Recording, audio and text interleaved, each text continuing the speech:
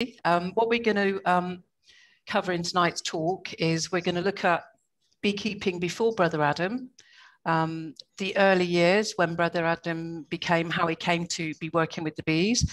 We're going to look at the Isle of Wight disease, bee breeding, how it's different than queen rearing, why selective breeding honeybees is so complex compared to other animal husbandry, what is the Buckfast bee, and why we don't do it anymore, basically.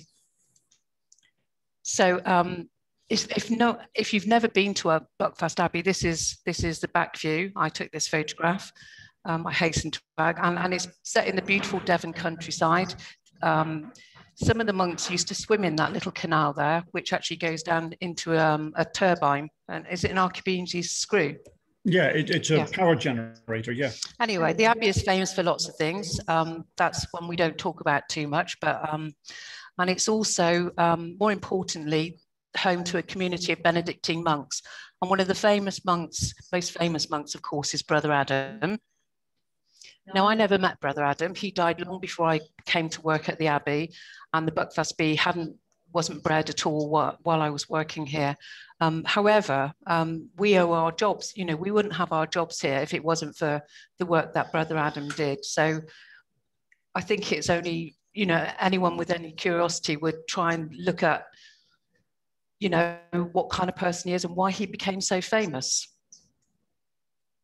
So when Brother Adam was a young man, there was a large community of monks, Benedictine monks, and the Abbey was fairly self-sufficient in that they grew their own food and they had bees and they were rebuilding the Abbey, and it was a big community of brothers, and they all lived by the Rule of St. Benedict, which is a kind of manuscript which sets out a guideline for their day. So their day used to start in those days at 2 o'clock in the morning, and they'd pray together, and it would go on through the day, and the whole day would be punctuated by them coming together for prayer. But in between that time, they did hard manual work, quite a lot of them. So that's Brother Adam there, just outlined in the back row. I guess he would have been in his late 30s, 40 there. So these are the monks nowadays, and there are not so many of them. And as you can see, it's quite a mature community, and the Abbey is self-sufficient in a different kind of way. It's much more of a commercial Abbey now. You know, there's shops and there's cafe and there's a conference centre and there's a hotel. So it functions in quite a different way. But these monks still have a daily routine. So they have to go through all these things during the day. Although it's not maybe as strict as in Brother Adam's day. So the services don't last for long. Any historical account is biased, at least partially reflective of the person telling the tale. So this is my account of history of beekeeping at Buckfast Abbey, and I've gleaned a lot of my information from Brother Adam's books, but also Leslie Bill's book, For the Love of Bees, which was published in 1998, but also from the archives. I was lucky enough to be able to look at the archive photographs, and also talking to the monks and just chatting to them about, you know, what went on and what kind of bloke Brother Adam was, really. So some of the monks that are here today still remember working with Adam? Yeah, quite a few of those. The ones that you saw in that picture, most of those remember Adam, yeah. So one thing's clear, though, no matter who you talk to, and I got very differing opinions about Brother Adam, but it's no doubt at all that he became a famous person. And I did say to the abbot at the time, you know, how come Brother Adam was so famous? Because there was a lot of people around doing what Adam did before he did it, you know, breeding the honeybee, creating an inbred hybrid and using that. And basically, it probably comes down to that. People are very intrigued by the monastic life, and they're very curious about it. You know, these men that choose to live in a community and devote their lives to God. But there's also the romanticism that exists around the honeybee. Excuse me, Claire. There's a lot of echo coming out. And, there is, and I think it's because Martin's got his he's unmuted. If you mute Martin while you're speaking, it might improve. Just try it. Okay. and then unmute him when he speaks. Okay. Yeah, I can do that, Roger. Okay. Yep. Okay. Okay, and I'm really intrigued why Brother Adam became an apicultural celebrity. And we all know beekeepers that are famous. You know, there's Roger, and there's Tom Seeley, and loads of people that are famous for their work with honeybees.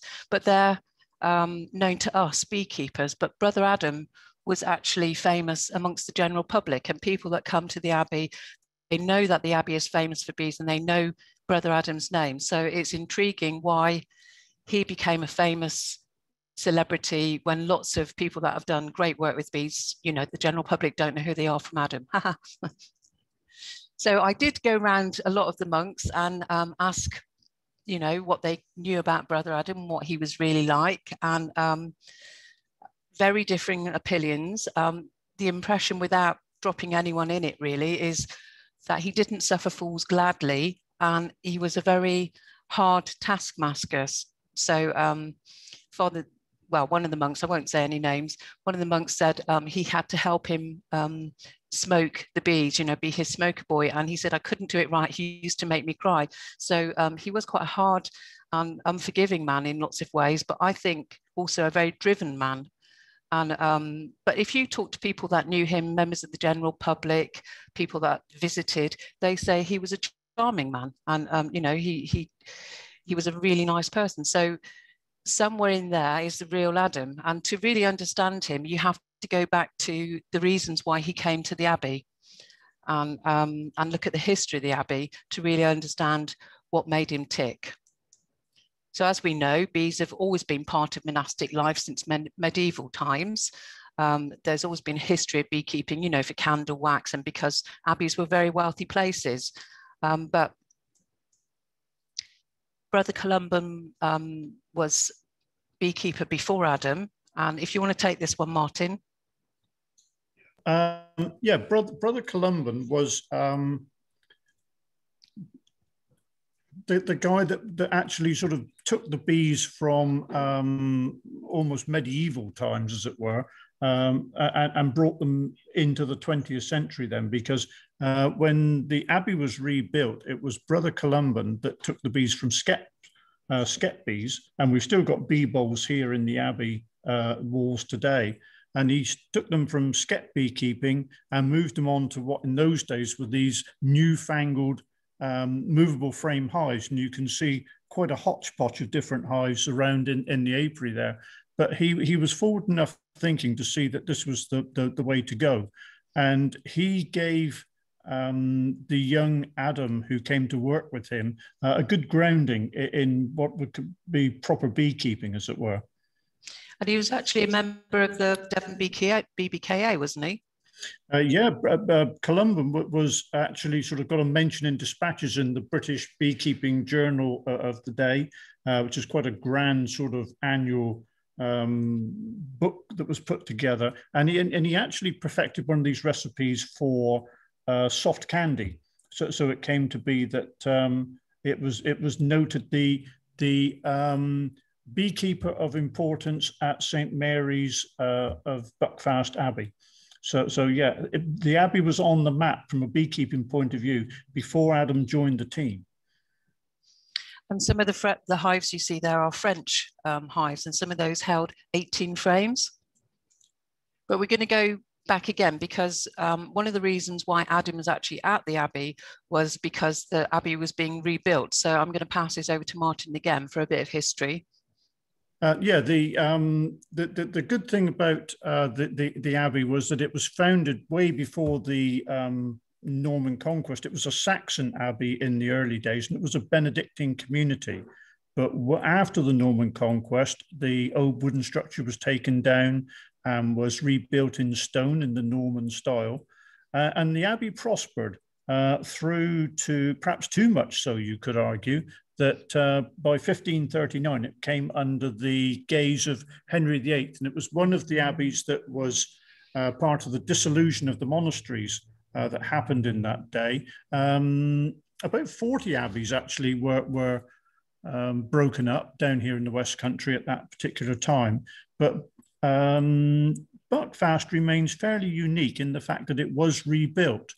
And that happened in the late 1800s. The Benedictines actually acquired the site, and they set about wanting to rebuild it as a Catholic Benedictine community. And so it was that they had to recruit staff in order to do that. And part of that recruitment was to the French and the German families where the Benedictine community was quite strong. And so that's how Adam actually got here. He came as part of the rebuilding for the Abbey. And you can see in the pictures there, the monks themselves dressing the stone. A lot of the stone came from Bath and Portland, quite a soft stone. You can see one young chap there with a huge, great big saw and not a lot of health and safety working his way through that block. You know, it was hard work, and it was part of the reason why they had to increase the community size in order to get the work done. And there was a father, Militus, who was German, and he went back to Germany and sort of recruited young boys to come and be what you call alumni, so baby monks, basically. There's Adam just there. And these young boys, Adam was 11 when he came. This is in 1910. And they were basically educated in the classroom during the morning, normal lessons. And then in the afternoon, they had free time. But at some point, they would, when they became 15 or 16, they would start working in the Abbey grounds. So they would work in the gardens, or they would be dressing the stone, or they would be working in the kitchens. And Adam actually started working as a stonemason, which he liked. For 2 years, he was a stonemason, but he had asthma or ill health. And they put him on working with Brother Columban, who was cooking, but also looking after the Abbey bees. And at some point, these boys would take novitiate vows and later on take their final vows to become monks, but they had a choice to leave if they wanted to.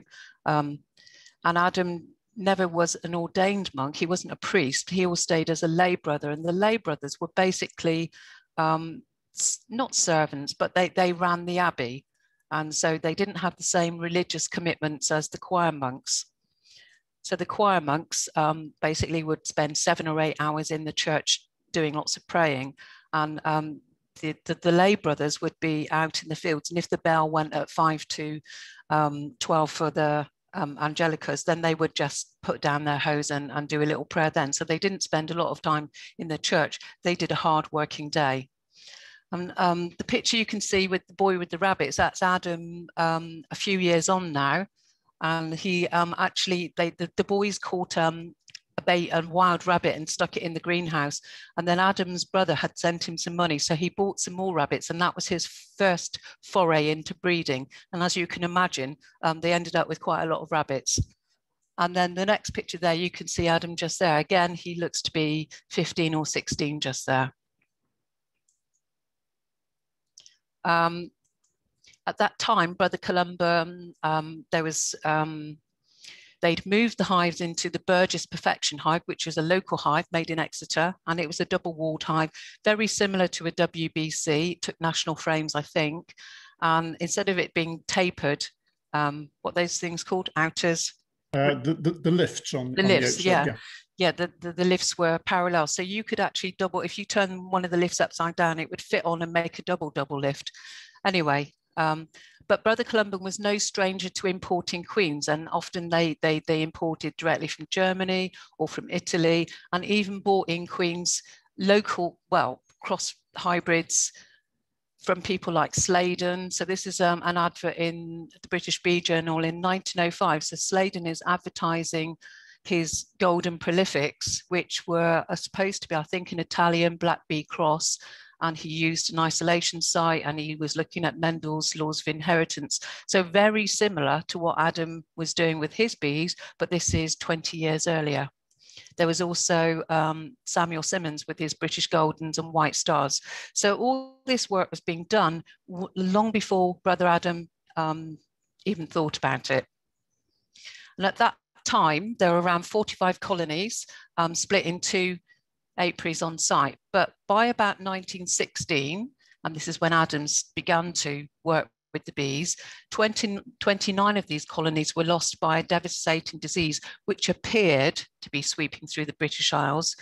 and was dubbed the Isle of Wight disease. We're going to talk a little bit about what the Isle of Wight disease may or may not have been, but the ones which survived, the 16 colonies that survived, Adam believed were either of Carniolan or Italian stock. So he believed that the ones that were wiped out were the indigenous black bees, but we'll look at that. Do you want to go on, Martin, on this one? Yeah, the Isle of Wight disease was something that sort of waxed and waned and had sort of probably 3 decently good epidemics going through the British bee population between 1905 and about 1919. And although paralysis within bees was known and well recorded, I think Herod Hempsall had already made a reference to it back, that it was known in the 1800s. It seemed to be that this disease, people were looking for a new thing to hang this disease on. And around about 1919, I think Rene made his discovery of the tracheal mite, which we would refer to as acarine. And so it was immediately pounced upon, and people thought, that this disease must be to do with this new thing, that this new idea of acarine tracheal mite. And so it was that it took the blame, as it were, for this scourge that was going across the country. And it was a case that Brother Adam picked up on that, and he felt that this was the problem, that this was the cause of the Isle of Wight disease. And he clung to that for the rest of his life, even though, as we'll see, attitudes towards it changed. And it's difficult to overemphasize the public awareness and the panic that went through beekeepers with regard to the Isle of Wight disease. And up on the screen there, you've got a list of some of the things that people wanted to use to try and to treat bees. And if your bees weren't dying before they had Isle of Wight disease, by the time you've given them one of these treatments, they were going to be well in trouble, particularly Frow's mix in the middle there, which is benzene and petrol and something else. It's absolutely horrendous what people were prepared to run to try and get their bees right. But eventually, sort of the disease sort of managed to subside, and many beekeepers brought their bees through Isle of Wight disease. And there is an incident, where people sort of think perhaps it was anything that was going around in the bees that was attributed to Isle of Wight disease, but many good beekeepers got their bees through. The 16 colonies which survived at the Abbey were split and requeened with Italian queens, which were imported directly from Bologna. Is that how you say it? Anyway, but also Herod Hempsall, who was technical advisor to the Minervag at that time, oversaw that Dutch bees were imported in 1919, but also lots of Italian and French bees were also imported. And both Brother Adam and Herod Hempsall basically said that the British black bee in its purest form was completely wiped out, which is a very harsh statement. And Adam actually said, this race is a thing of the past. It no longer exists. It's been completely wiped out by the mite epidemic. Our tests and our experiments have proved conclusively that the remains of the dark bee present in England today definitely do not stem from the old English bee, as being conjectured from time to time, but from imports of a French variety. And that is a very contentious thing, and lots of people think that that's absolutely not true. And I have great empathy with them. As Martin said, not everyone lost their bees to the Isle of Wight disease, and there are lots of reports of good beekeepers whose bees were relatively unaffected, but it was left up to science to provide a credible alternative. It wasn't until 1963 that scientist Leslie Bailey from Rothamsted Research isolated chronic bee paralysis virus, and he wrote a really good, you can get this on the internet quite freely. He wrote a paper about why he thought the Isle of Wight disease was not acarine, and that most probably it was chronic bee paralysis virus, but also any colony that died at that time, they just like said, oh, that was the Isle of Wight disease, and sort of negated responsibility for perhaps even just bad beekeeping. Yeah, I was going to say, one of the things we know is that one of the things that triggers chronic bee paralysis virus is overcrowding. And if you look at the weather patterns, which were really quite interesting in 1906 particularly, but those early 1900s, they had some really warm, hot weather early on, early spring. And there's records of people sunbathing on the beach in 1906 in sort of March time. And then they had 5 degrees of frost and snow in May. So this unusual weather pattern would have led to a strong buildup of bees, and then this problem with the strong colonies being held in, perhaps for a week or two. And that is classic for chronic bee paralysis virus to kick off. And it can be very contagious as well. Yeah, absolutely. You get flying bees, drifting bees, robbing bees, or an inability for the beekeeper to manage the colonies by removing the dead bees. It's an absolute great opportunity for disease to spread between hives. And the other thing you do notice with some of these old pictures is that bee colonies were kept very close together in those days, much better for drifting and robbing. Also, if there's not the forage in the area, that's the other thing that Leslie Bailey said, if there is not enough forage in the area to support the number of bees, then of course they will rob and they will drift, and it, you know, the disease will spread. Anyway, Adam took over the running of the apiaries in 1918. He'd only been working with the bees 2 years, so he was 16 when he started working with the bees. By the time of 1918, he oversaw the expansion of the colony, and he built up the numbers from 45 to 100 initially. So there's an apiary there, which is on the Abbey site. I think that's actually the monks' graveyard now, because they've moved that apiary since then. And he initially was happy with the Burgess Perfection hive, but then he started to think he wanted to breed larger colonies, and he didn't think the Burgess Perfection hive was large enough. And so he started looking around and casting his eye on, and the one he settled on was the modified Dayton, or the Dayton, I should say. According to Leslie Bill in her book, the bee department took 3 distinct directions. One was the management of the bees and the apiaries. So this is a picture taken in 1925, I think. And this is, they used to take all the bees up to the heather in August, and they borrowed the vehicles from the local co-op, which is still in Buckfast Abbey now.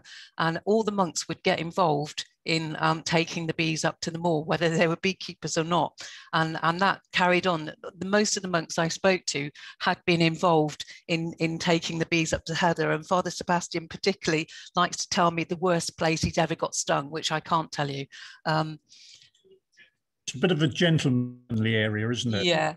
And here again, that monk there is Father Christopher, and that monk there is Father Sebastian. Those monks, no, Sebastian is 91 now, and I think Christopher must be up to 90. So that's them in their younger days getting involved in taking the bees up to the moor. And the other thing that Brother Stephen told me was, if you got stung, you got a little swig of Brother Adam's homemade mead. Apparently he made fantastic mead. He made a sparkling mead and he made a heather mead. And if you got stung while you were involved in this operation, you got a swig of mead. So if you got stung a lot all morning, you must have ended up legless by the end of the day. I didn't realise Buckfast bees stung like that. I thought that they used to just look at them without veils and things on in the pictures I see. But is it right then that I remember some of the monks saying that if Adam ran away, they all followed him? Father Christopher said they used to watch Adam, and if he ran, they all ran. Anyway, the other direction that the bee department went in was the reorganisation and the upgrading of the extraction and bottling plant. And this is a redeployed cider press, which I think they got from White Waste cider, used in 1925 to extract the heather honey. Apparently it took 6 men to work it, and eventually they converted it to electricity, and it could be operated by just 1 man. But apparently it was very temperamental, and Adam wasn't paying attention one moment and it cracked and broke. So then they had this other one specially made by a local company in Buckfast Abbey called Wilcox and Sons, and it was a lot more reliable. And you can see because heather honey won't spin out because it's thick, so tropic, they used to cut the combs out and wrap it in cheesecloth, and then it went in the press. And eventually the cheesecloth was eventually replaced by nylon mesh, which they got from the local clay industry. This is bottling plant. So this honey cartons were waxed cardboard, and they were designed by Brother Gabriel, used between 1926 and 1972. So part of Brother Adam's remit was that he wanted to make the bee department, to sell the honey. It wasn't just self-sufficiency for the monks anymore. He wanted them to make a profit. I don't know if you can see that. Can you see that? Bernie the Bolt. And these storage tanks were upstairs in the old bee department. They were 11 in number, and each of those tanks have got a capacity of 2.5 tons, built in 1928, all by Brother Adam himself from Red Deal. And they were all lined by tin, and I think later they were replaced by stainless steel. But Adam worked like a Trojan, and often he would be working well into the night, and sometimes he'd be going to bed at 2 o'clock in the morning, just as the choir monks were rising to do their first office of the day. And then Adam would be up again at 5. So he was a very driven man, and he was a perfectionist. And at times he drove himself too hard, and there are records. He had at least 3 breakdowns, or not necessarily mental breakdowns, but breakdowns in health, where he'd just driven himself too hard. And the third direction the bee department went in was the breeding of the honeybee. And we found this ad, this was 1929, where they're advertising queens for sale. And they're not saying that, they're actually saying Buckfast leather-coloured Italians, which is interesting. They're not Buckfast bees by themselves, so they're actually advertising as Italian bees there. Adam really wanted to breed a bee that he felt was resistant to acarine, which he felt was the sole cause of the Isle of Wight disease. That was his kind of starting point. And in order to refine his breeding process, he set up an isolation site right up on the top of Dartmoor, in a very isolated area, so that he could control the matings of the honeybee. Before that time, he was just putting selected drone colonies in the apiaries with the bees that he wanted to mate with. So, anything could happen really. But this idea of an isolation site had been used as early as 1898 by the Swiss for breeding the native black Swiss bees. Yeah, it's interesting that the bees that we keep here around the Abbey and some of the sites that Brother Adam used to use close to the Abbey, they would have still had the opportunity to breed with other beekeepers' drones in the area. I mean, there's a lot of beekeepers around here, and I'm sure there were in those days, but just by moving that, what was about 10 miles to Sherborton, something like that, you're up on the high moor there. And it's a different sort of area. There won't be many bees or beekeepers around there. And I think he chose his ground quite well there to achieve what he wanted to do. So although it's not very far away, it's a world apart in terms of beekeeping territory. And this is a picture of the home apiary in 1937. So you can see we're completely moved on to Dayton hives now. These hives are enormous, and they were still using these hives when I first worked at the Abbey. Potentially they can hold 12 frames, but they're enormous frames. And a full honey super on one of those weighs about 54 pounds. And so the idea that Adam wanted to breed these colonies that were very large and therefore would make lots of honey given the right conditions. And he had quite a strict management plan. So, and he wanted uniformity. So in this apiary, there was 45 colonies, including 6 in the shed there. He's got them all facing he's got them in groups of 4, and each entrance is facing in a different direction to minimize drifting, and so that you're not going to be standing in the bee path of another colony. He instigated that they had wooden top boards, crown boards, rather than the cloth boards that had been used around, and the roofs were modified as well. And I think they messed around with the bee space as well. Was it a bottom bee space rather than a top one? I mean, the other thing you can see in there is the standardization that he started to work towards. Like Claire said, all the hives the same type, no mishmash of of different types of hives. And he also wanted everything to be the same. So if you notice, each one of those hives has got a ramp built in the front of it. And that means you can fold it up, close the entrance, and that made it much better for transporting if you wanted to take it up to the heather, which was one of the key crops for the Abbey in those days. He also had a specific type of top feeder made to fit on these, and he had it made to his own design. And you see this desire to standardize and control, and that comes through very strongly in his personality. Yeah, typically they would work to quite a strict timetable. So in February, they would change all the bottom boards, and in those days it was pre-mesh floors, so it would be a solid bottom floor, and they changed all those in February. And then in March they would equalize the colonies, so that involved taking out frames of bees and brood from strong colonies, taking them to a different apiary and giving them to weaker colonies. So he wanted his colonies not to be all at different stages of development. As far as possible, he wanted the colonies to be equal and at the same strength. And that obviously for a commercial beekeeper, that makes a lot of sense. But it also, as we'll talk about later, it also gave him a lot of problems or intensified a lot of problems. Queen cells were cut out every 10 days. So they did 10-day inspections. The queens were clipped. If they persisted in making queen cells, you know, when they were taken out, then he would pinch out the queen and just give them a new queen. So it's a different kind of beekeeping than lots of, certainly than I practice anyway. I don't know about you. When I first worked here, we did something very similar. And to be honest, ripping out queen cells every 10 days all through the summer is a horrible thing to do, and the bees get demoralized, and I felt wretched doing it. So, but that's just me. Well, I guess most people, or a lot of people, use swarm control as part of their ability to raise a new queen. But he wanted to divorce the two. He wanted his queen rearing and his swarm control to be two different things. And from that point of view, just taking out queen cells bought in the time that he wanted, and then he could do his queen rearing separate to that. Yeah, it was a very separate thing. So this is inside the shed that you saw in the apiary there. So this was where Adam did his grafting. If you look right down towards the end of the shed, you can see a chair and a lamp. That's where the grafting went on. The big table-like thing you can see on the left-hand side is an incubator, and you could fit lots and lots of queen cells into that. I think it was about 100 or so, or it must have been more than that. And then if you look around the floor, those are all hives of bees. We were still working that when I worked here, and you had to be on your knees to work those hives. They never did very well either.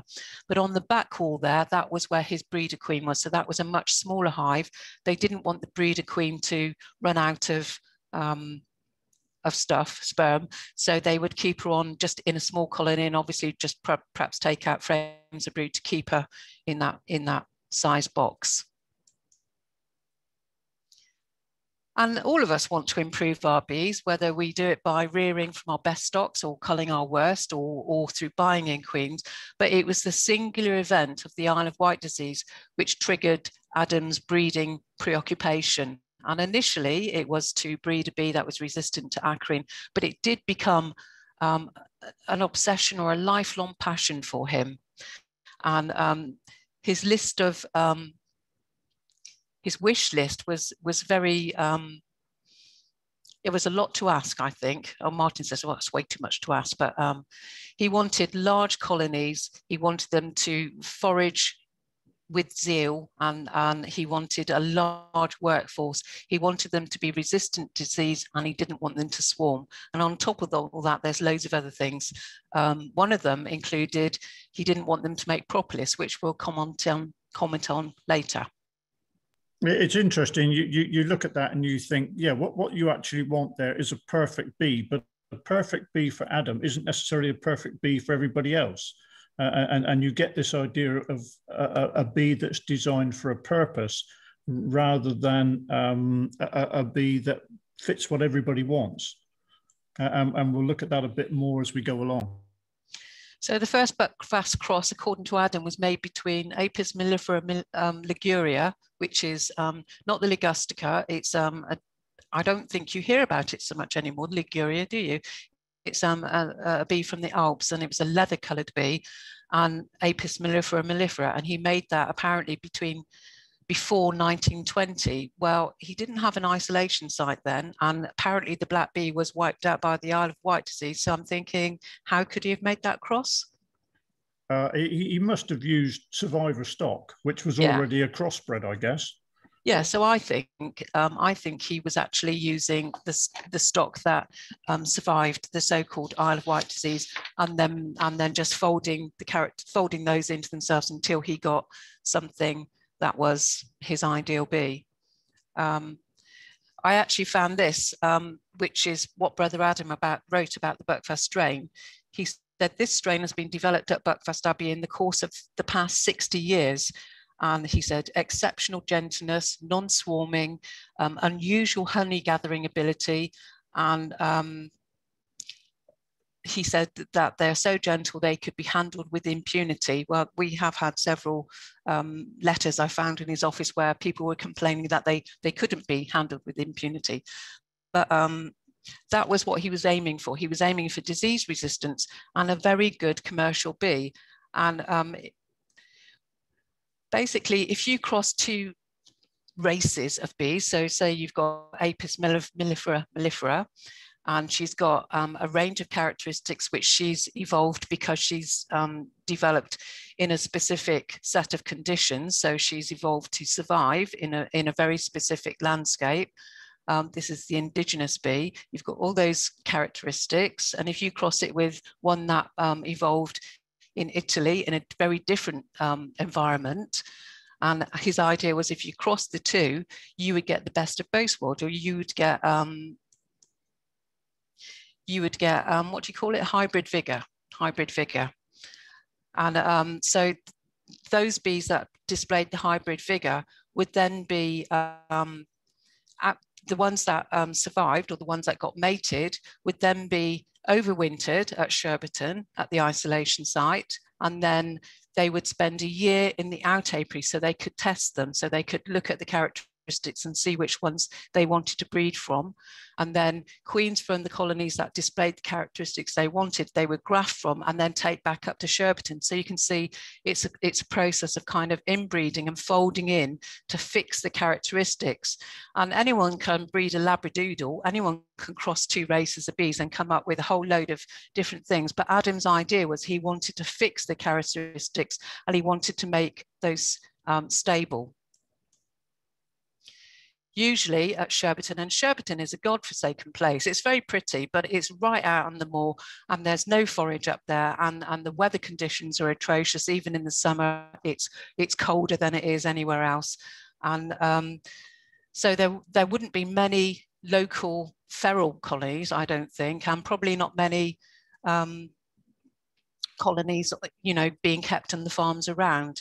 And I think Adam used to give queens to the local farmers anyway, so that they would only have his drones around. But the whole thing was, because it was in an isolated area, Adam assumed that apiary vicinity mating would be the only option for his versions with the 4 colonies of drones that he took there, and they would be from sister colonies. Yeah, interestingly, if you look at some of the research that's been done lately, it shows that drones from different races of bees fly at different heights and congregate at different heights. And different times a day? And at different times a day, yeah. And this is sort of genetically hardwired into them. So in a normal situation where you've got drone congregations forming, where you've got good weather patterns, it may be that the Ligurian queen and Carniolan or an AMM may not ever meet. But if you're going to work in a situation like Sherborton, and the picture on the screen there shows you just how barren and desolate it is up there, you're not going to get many opportunities for full-blown drone congregation areas to form up there. And I think you're right. I think a lot of the queens probably may do with an apiary facility mating situation rather than flying into a full-blown drone congregation area. So some years he was lucky if he got any matings. There was one account I read where I think there was about 100 mating newts up there, and each of those mating newts were divided into 4. So you had the potential of having 500 or so colonies up there, or little mini nukes. And so I think he took 500 virgins up there, and I think only 10 of those got mated, and of those 10, only 2 survived. You know, so some years it was just rubbish. But eventually, after 10 years or so, he had a line of bees which, when crossed with themselves, were stable, and these were his B1s, the baseline for testing other crosses and future lines.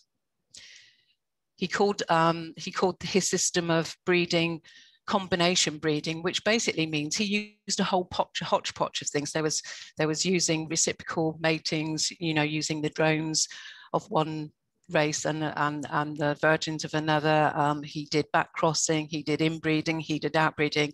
And basically what I think he did was he bred a lot of virgins and did heavy selection. So the whole basis of achieving the kind of bee he wanted was heavy selection, breeding lots and then selecting, sometimes not very many of them, to be the next donors for the next graft.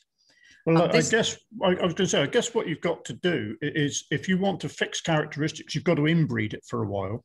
Yeah, because you need to get the genes to be homozygous. You need. So you inbreed it for a while to fix those characteristics. So many generations, I don't know, 5 or 6, whatever, and then you're going to lose hybrid vigor by doing that, and so therefore you have to outcross it in order to put the vigor back in. Yeah, so it's a balancing act all of the time.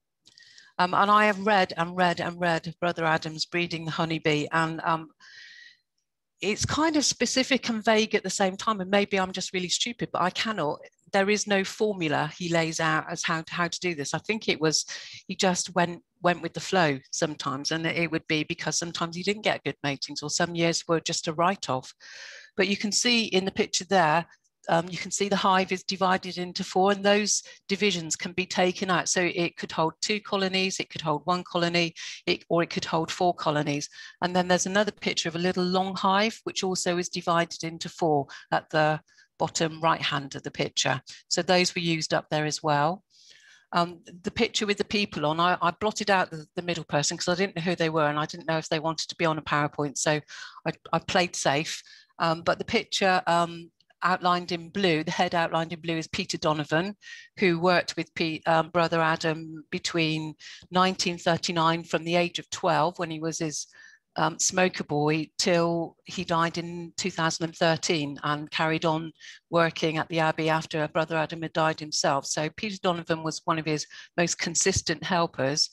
And then the one outlined, the head outlined in yellow, is Brother Daniel, who still works at the Abbey, and he worked with the bees for quite a long time. And then just below that, I think, is Roger Kemp, who also worked with Adam and went on to become a bee inspector. David Kemp, not Roger Kemp. So they ceased, they were producing queens to sell and nukes as well, but they ceased selling queens to the general public in 1937 because the demand was too great and they just couldn't get the bees mated on Dartmoor. And it was very stressful for Adam.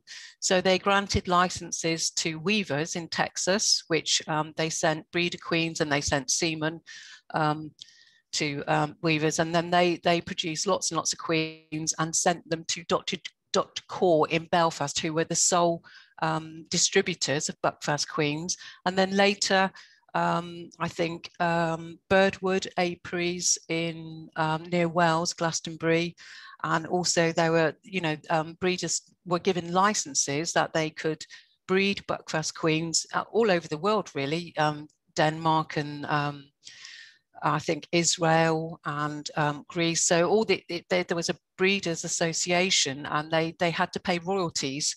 I suppose they had to use the breeder queen and the stuff that Adam sent them, but they had to pay royalties on the amount of queens that they sold. But at some point that all broke down, and I don't understand why. I'm not going to comment on it.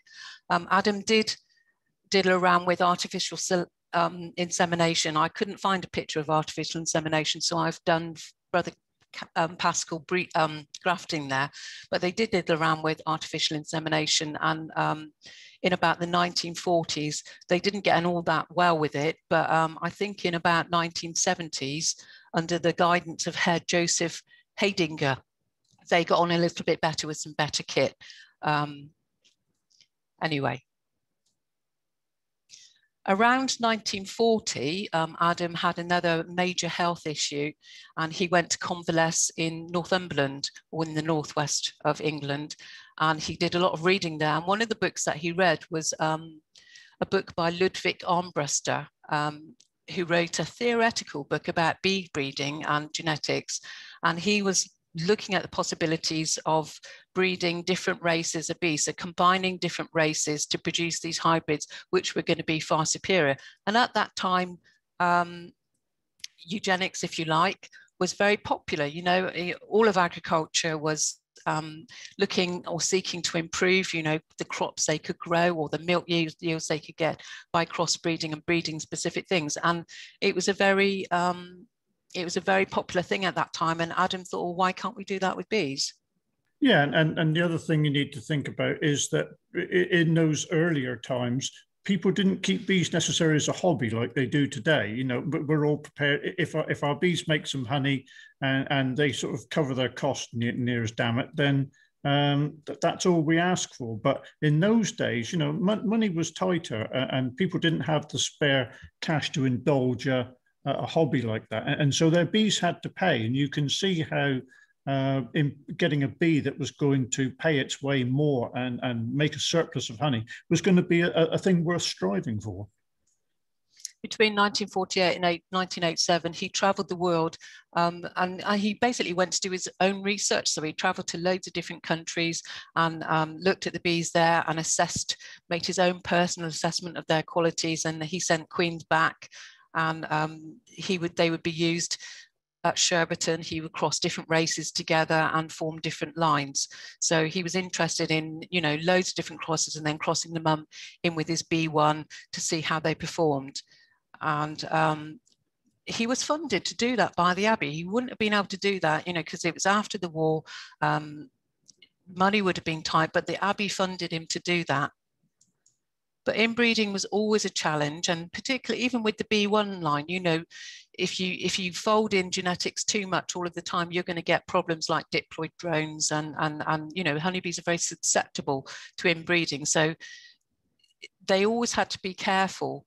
Also, when with breeding, you know, might be selecting for good characteristics, but you might be also losing. You know, it's a tricky balancing act. And breeder queens are inbred in order to produce homozygous alleles. And this ensures that characteristics are more likely to get passed on to the next generation. But you have to always guard for inbreeding, but also the diploid drone phenomenon, which is where they drone sort of in-betweeny bees, somewhere between drones and worker bees are born, and you get spotty brood. I'm going to pass over to Martin now, because Martin's an ex-pig farmer, don't you know? And yeah, not a pig on the screen, but the same sort of. This cow, I took myself. We had another cow in, and Roger said you weren't allowed to use it, so I went out. No, I took this in the summer, and this bull is called Roger because that's his job. The thing with this animal here, and the reason we've digressed into mammals here, is the fact that farmers are looking to improve performance, but he's only a part. His genetics that he carries are only a part of what he wants. He needs to be well fed. He needs to have a good series of management. And he also needs to be kept in a good environment. But with an animal like that, it's much easier to do than it is with bees. For example, feeding in the environment for bees. If you took two identical queens, put one in the middle of Dartmoor and put one in the middle of a load of oilseed rape, you're going to get markedly different variations in terms of what those colonies are able to achieve. But if you take an animal like that, you can put it in a shed, you can control the standard of husbandry, you can control the food goes into it, you can control the environment it's kept under, and you can, for want of a better way of putting it, put it on test. And the animal then is you have a clear representation of what the genetics in that animal are able to achieve. But with bees, it's not. So With bees, you've got all the problems of honeybees don't, mate in the hive, they mate on the wing, so you can't really control unless you use an isolation site or artificial insemination. You can't really control who they mate with. And then what is actually passed on, because there are a lot of characteristics which we think are inherited, which might be to do with the environment. So some characteristics aren't very heritable. So honey yield, gentleness, calmness have heritability levels of 0.27, 0.37, 0.38. They can be improved by selection and breeding. But other characteristics, swarming behavior, hygienic behavior, involve loads of different genes, and they're not very heritable at all. And so a bee that, for example, carniolans are supposed to have a high swarming instinct, but is that to do with where they are, or is it to do with, the genetics of the queen?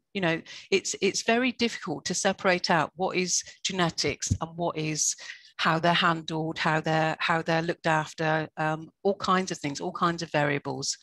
Yeah, there's some research came out of Tehran University, and they showed that if you wanted to instigate a breeding program for bees, the character that you were trying to improve needed to have a heritability factor closer to 0.25. If it was significantly below that, then you may be on a bit of a hiding to nothing, or it may land up being more variable than you want. My slides started to go by themselves then, so I'm just going to go back quickly. With bees, the environment in which they're kept influences their performance and behavior. So, like Martin said, if they're in a field of oilseed rape, or if they're in a more varied agricultural landscape, or if they're on Dartmoor, they will behave differently. That's that. And breeders, it's no mean feat to actually breed the honeybee. There's so many things. Go back. There's so many things which you have to consider, and you might select for one thing and look out for, negatives might happen as well. And also they have to select the drones, and they have to look at the where you put the drones. Many breeders use artificial. It's going ahead. It's doing that all by itself.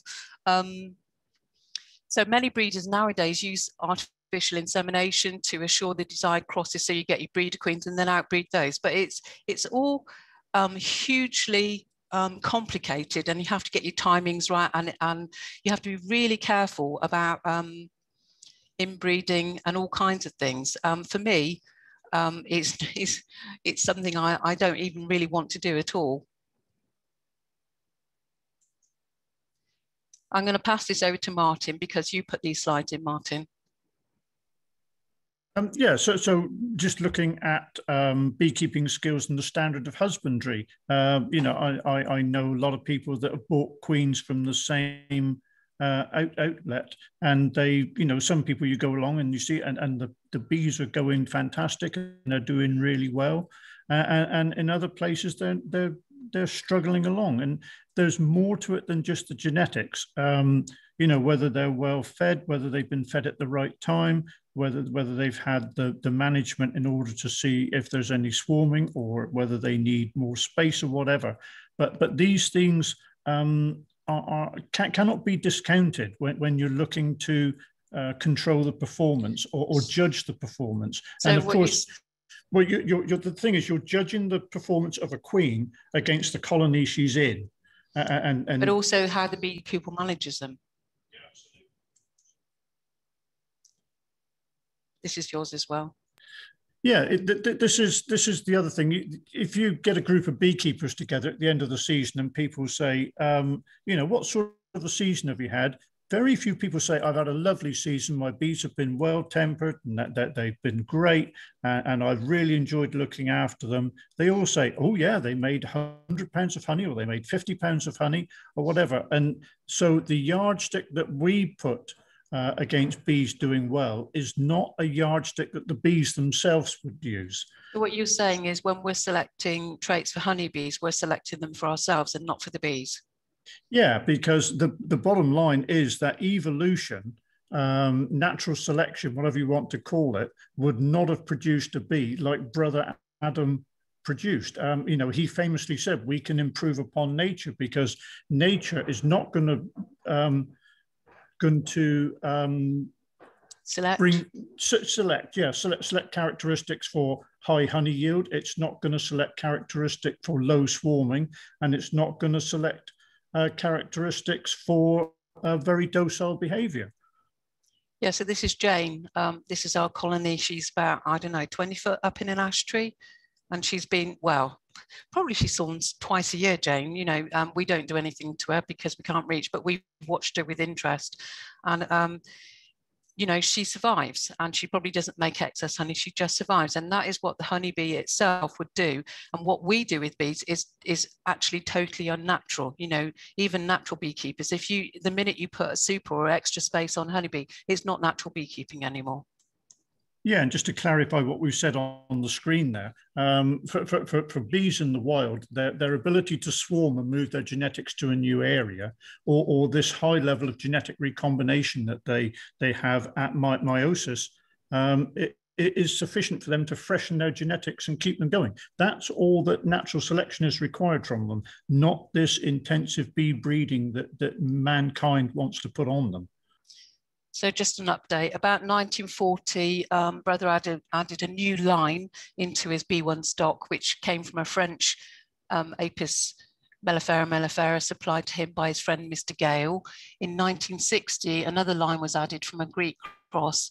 And the point is, the Buckfast bee was never a race of bee. It's a subspecies bee, or not even a subspecies of bee. The closest you could get to describe it would be an inbred hybrid. And it was, as he went around the world and tried these different crosses and made these other lines, he was tinkering with it all the time. All the time he was trying to improve and get it closer to his ideal of the bee. He was breeding for large and productive colonies that would deliver good honey, and he wanted them to be frugal and gentle and be resistant to heat. He wanted a lot. He actually said, our aim is a progressive, positive and permanent improvement to the honeybee to correspond with the demands of modern beekeeping. So this is where I divide off from Brother Adam. Is there such a thing as the perfect bee? And because I work at the Abbey, every week I get emails or demands to send Buckfast bees out, or can you supply Buckfast bees? And I have to say, well, we don't actually breed the Buckfast bee, or we don't maintain the Buckfast bee at the Abbey anymore. And I get, and why not? And I have my reasons. I don't believe there's any such thing as the perfect bee. Brother Adam believed he could improve on nature, but I think that there's been a cost to our refinement of the honeybee. I think, you know, on balance, we've done more damage than improvement in some ways. I feel very, very uncomfortable about the use of an isolation site because restricting the drone population produces colonies which are less fit as a colony. And I love our bees. Our bees are mongrels, what Adam would have called mongrels. I enjoy the diversity in characters. I appreciate the fact that they perform differently. I feel passionate about the concept of locally adapted bees, but I accept the limitations of our situation. So although I'm saying locally adapted bees, actually, we can't control what kind of bees are around us. So there's a guy 3 miles down the road who imports Danish queens. So that obviously affects the genetics of our bees. So they're not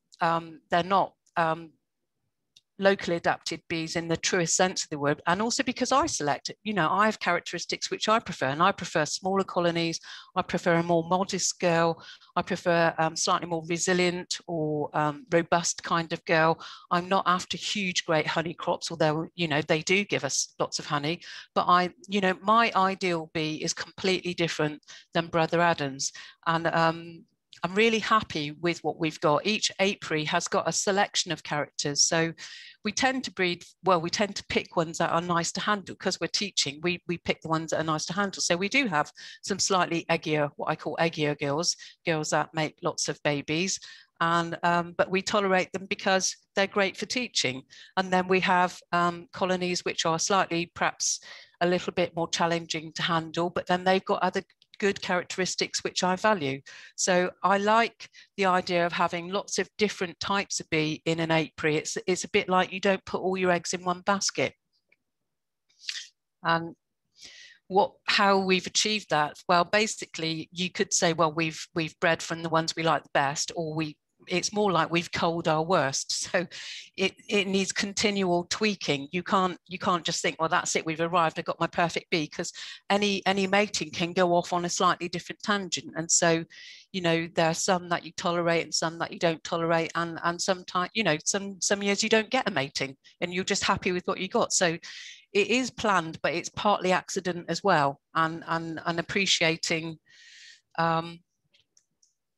lots of different characteristics. And we can all do that on the right time of day, with the right colony. We can all do this with our bees. You know, I think our bees are fabulous. You know, they're nice temper, but there's some days when you wouldn't do that. And the bottom line is, I think mongrels are healthy, they survive, and they've got character. And I try not to be anthropomorphic about bees, but I do name all the colonies. They all have names, but it's a way of, it's fun, but it's a way of keeping track. And we do keep very good records of the line. So up in the home apiary there, we've got the Tanyas, the Helens, the Gales, the Jojos. What's your favorite one up there, Martin? Rosie? You like old Rosie, don't you? So the ones that Martin likes are different than the ones that I like. You know, we do tease each other about it. But the thing is, mongrels are not unmanageable. You can gently select or improve to your own preferences, and with a bit of patience and flexibility, but you need to keep on tweaking all of the time. You know, you can't just rest on your laurels, because, you know, sometimes they will go, you know, usually the Gales are lovely, but every now and then you get a Gale that's not lovely. So you pinch her out and replace her with a Helen or something. And I'm very much of the Keith Delaplane, one of my heroes who writes about bees. I'm very much about diversity. So the reason I hate the idea of an isolation site or restricting the drones that the virgin mates with is it's going against everything that the honeybee has evolved to do. And you need to keep your options open. And the honeybee, you know, the more diverse a colony has got, the more unrelated drones that the virgin mates with, the more subfamilies you'll have in your colony, and they'll have a better range of skills. Not every bee is the same. Not every bee is a Jill of all trades. You do get specialists in a colony. And polyandry ensures genetic diversity. And not only that, queens that have mated multiply with loads of different drones have better gut bacteria. They've got a better pheromonal output, and they're looked after. And I trust my bees. So you can select for very specific characteristics. Say you could select for hygienic behavior, but inadvertently you might be losing something which is really important. And I actually have read some research which was written about in the American Bee Journal by Alison McAfee, who said bees that are heavily selected for hygienic behavior actually are unable to process toxins as well as bees that haven't been heavily selected in that way. So you might be selecting for something really good and important, but you might also be losing something which is really important because we're not that clever. And your colonies could become lopsided in their skills. This is one of Martin and my favorite book. And he has a whole chapter where he basically slates bee breeding. And he says strong colonies which do not swarm and are not defensive and are favoured not only by beekeepers, but also by pests and pathogens. So although beekeepers view swarming as a bad trait, actually it's the way colonies, you know, splitting a colony keeps her healthy. You're giving them a new start. You're losing lots of varroa by providing a brood break. And you are propagating your bees in a natural way. This is one of my favourite colonies in the community. This is the Lady Eleanor, and the Lady Eleanor makes loads of propolis. She's a propolis queen, and that makes it difficult to handle the bees because everything is stuck together.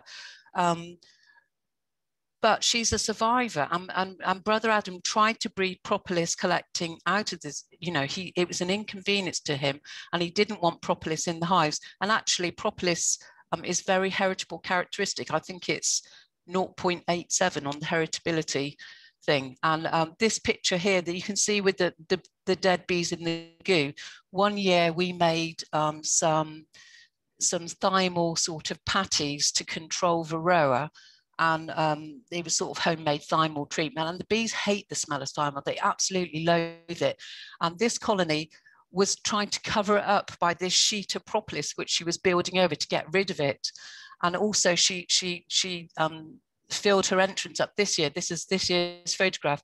She's completely sealed up her entrance and just left these lovely bee spaces in. I was so proud of her when she did that. And propolis gathering, one year, again, we made homemade thymol treatment. I don't use thymol anymore. I hate it. But one year we impregnated these washing up cloths with thymol. We put it on the top. And the bees in the same apiary dealt with the thymol in two different ways. One lot shredded and just spat it out the entrance, and the other lot propolized them. It is a very heritable trait. And it's quite interesting that you had this two different approaches by the bees to get rid of this nasty thymol smell. That those are the shredders and those are the propolizers. Now, one of the things Adam did was he tried to get rid of propolis, and we all know that propolis is useful to the colony in that it contains lots of antimicrobials and it is part of their social immunity. And one of the things that you don't read in any of the books, and I'm not sure when it first occurred, but AFB was a real problem at the Abbey. And because Adam was high up on a pedestal by then, he didn't really want to own up about it, and probably he was sending seamen off to America and breeder queens off to that, and it would have he would have lost a lot of face by admitting that he had this disease problem. So he actually got terramycin from his doctor, and he was dosing the bees with antibiotics illegally, and actually got found out. And then MAF got involved. But this problem was rumbling on as late as 1998, when MAF then became DEFRA, was it then? And at that point, hundreds of hives were burned at the Abbey because of, and I'm not saying that it was because he bred propolis out, but maybe selective breeding, you know, you just can't control everything. Also, equalizing was not very clever then. Yeah, I was going to say, we talked about this earlier in the talk, that his desire for standardization and equalizing brood. Yeah, it's all right. I'm not suggesting he didn't know what he was doing, but he was also moving the frames with the bees on. That makes it harder to see, to be honest. But also very early in the season. Early in the season. You don't see EFB or AFB early in the season because the bees are cleaning it out. It's later when they're foraging strongly that you'll notice it. Yeah. Anyway, moving on. The other thing with a lot of people seem to think that the Buckfast bee is something they could improve their own stock. So they've got crabby bees and think, I'll buy a Buckfast queen, they're nice and gentle, I'll put that in my hive and my bees will go lovely. And perhaps they do, but that won't hold true for the next generation, because anything could happen. You might get a nice bee in the next generation, but you might get, you know, there have been real horror stories. And when I first worked here, we had 400 colonies. The Buckfast bee wasn't, you know, they were all descendants of Buckfast bees, but some of them were just atrocious. It took two of us to work them, one on the smoker, one of them with big leather gloves on, trying to not get stung to death while we looked through them. So improving your bees with a commercially bred bee, if it's an inbred hybrid, it's just a short-term solution. It's only a quick fix and it's not lasting. No, because that queen that is produced by you know, swarming, supersedure, whatever, will need to mate with the bees in your area, and therefore eventually you will come back to a more localized bee, unless you want to get on the treadmill and start buying in queens every year. And some commercial people do that and still do that. Well, commercial beekeepers do, because they haven't got time to be breeding queens. So, you know, for the hobby beekeeper, it's not a way of improving your stocks. So moving on quickly, I'm aware that we've rabbited on long enough. I joined the Abbey in 2008. Then we had 400 colonies. It was honey production. This was our honey processing machine. I hated that machine.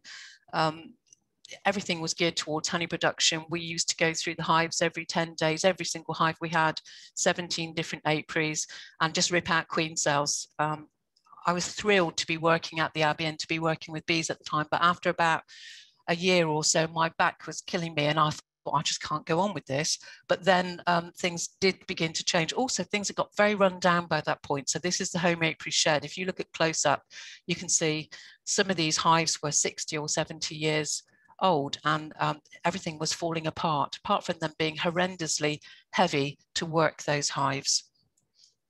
And then 2010, the monks decided to downsize and change, and they kind of offered that we could go educational and cut down the number of hives and just change direction, because even with 400 hives, we weren't really covering our wages.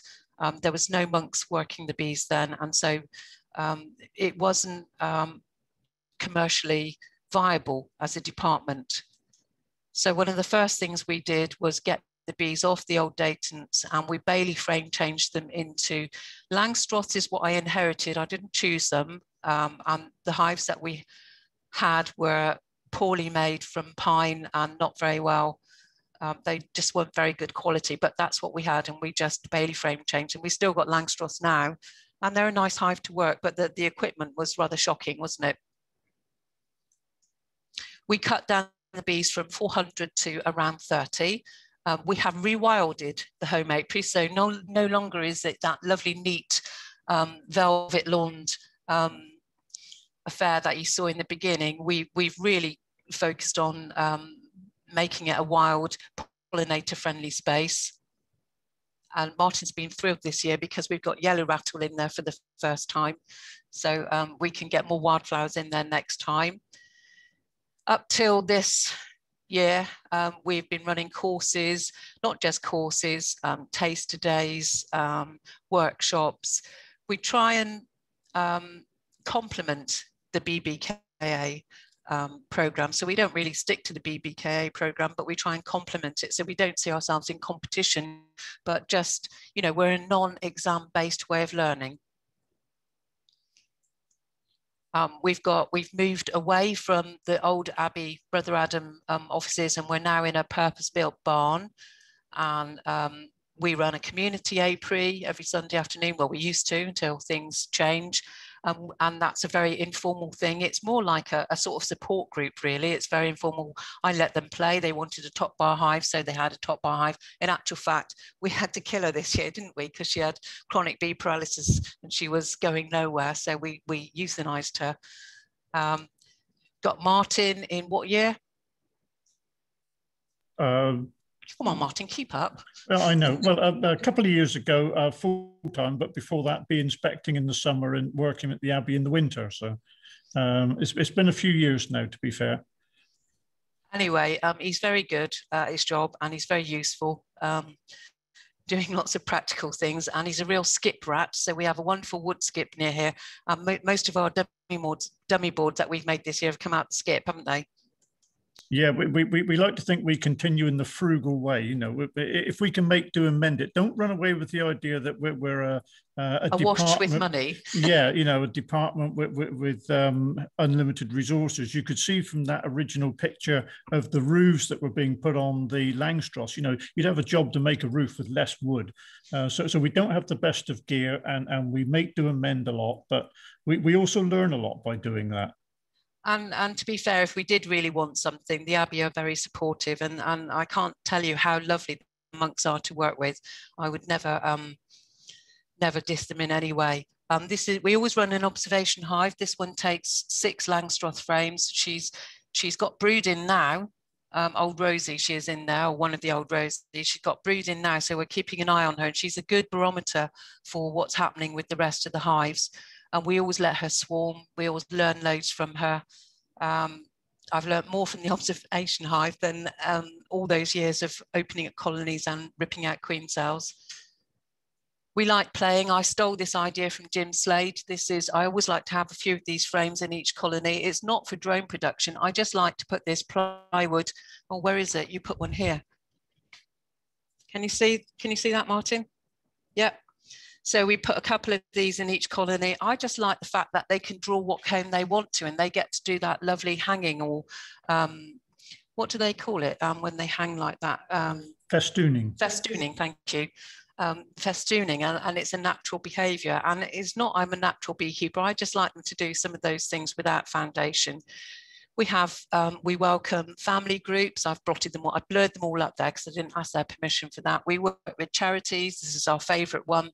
This is not about beekeeping, but working with kids and giving them confidence and getting them to appreciate the natural world.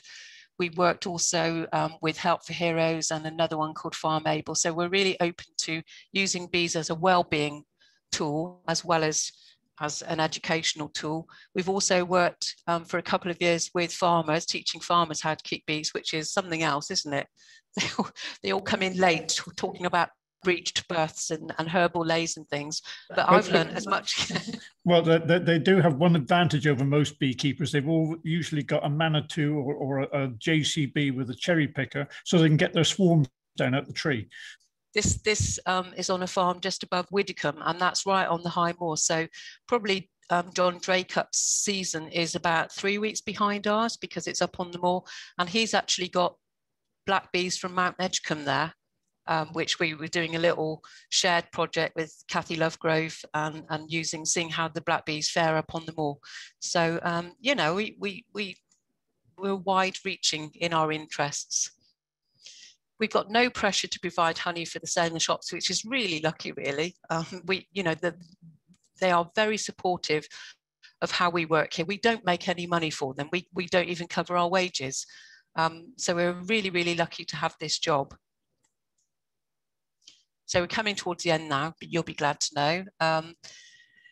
We owe our jobs to Brother Adam. I don't mean to diss him. I appreciate what he did. I appreciate, you know, his whole life was honeybees. You know, it was his passion and it was his distraction in life. And given, you know, that he was kind of taken from his family when he was 11, and then he found something which really captured his imagination. And I always think, if I was at one of those fictional dinner parties and I was sat next to Brother Adam, would we have something to talk about? Would he look down at me and think, oh, you know, she's rubbish, she's not doing anything right? I think probably we would get on okay, because we both feel passionately about bees, and you can't take that away from the man. You know, he did an awful lot to raise positive awareness for honeybees. And although I don't do things, or we don't do things in the same way as Adam, I have the utmost respect for, you know, the life that he gave them. Anything to add to that, Martin? Well, I just think, you know, you can't underestimate his contribution to beekeeping and bee breeding at that particular time. And I'm sure he would have moved on. And you know, he ceased to keep bees just as Varroa got hold, and I'm sure he would have taken that on board and would have worked with other people to see if there was a not with those big colonies. But he may have had to have modified his thoughts, but it would have given him a new challenge, and I think he was always looking to improve his stocks and to get these bees to meet the challenges of the years ahead, and he would have had to go at rising to the challenge of Varroa. Okay, and that's it. We can end the show now. End slideshow. Stop share. No. Well, thanks very much, Claire and Martin. That's given us a little bit more to think about than the usual fluffy stuff that we read on the online. We've got another session fairly soon, so I'll just keep the questions down to a small number. You mentioned bee breeding instead of rearing. What resources would you suggest to get a greater understanding of this fascinating subject? Well, there's some great books out there, but one of the best breeders that I know actually went abroad to do quite a lot of work.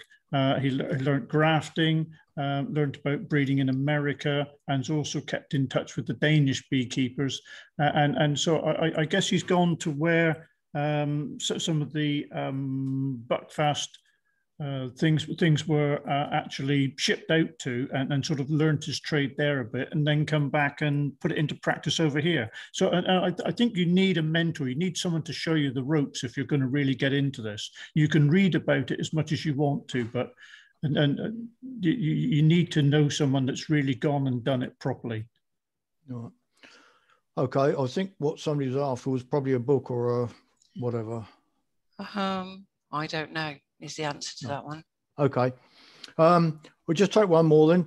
What is your opinion of the so-called Buckfast queens and bees now being sold everywhere and advertised with all the traits Brother Adam aspired to? We even have them for sale here in Ireland, where we're trying to protect a largely pure AMM. I think the people that there's no restrictions now, as far as I can see. There's no licensing on selling Buckfast queens, and I think certainly a lot of the Danish breeders aren't using the same stock that Adam used. They're not using the same line. What they're doing is using the same techniques. So they may be even using different crosses, but all they're doing is producing lines which they can cross with each other to produce a stable bee. So they're no longer the same color. They're just going for breeding a bee which is gentle, prolific, low swarming. They're aiming for the same characteristics, but using the same kind of techniques. So it would be a lot of selection, and they take themselves very seriously, and they do produce. There's no doubt about it. They do produce a good commercial bee, but it's technique rather than the same line. Okay. Well, sorry, I've got to leave it there. Thanks very much, Claire and Martin. Thanks very much for listening. And we've got another session in half an hour now. So okay. Thank you very much.